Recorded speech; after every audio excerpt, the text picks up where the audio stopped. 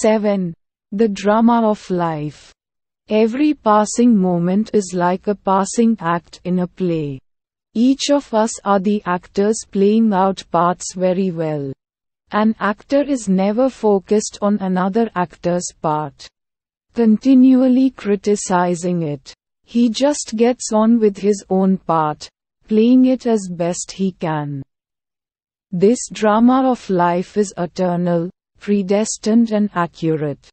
Whatever anybody else says and does is their role, not mine.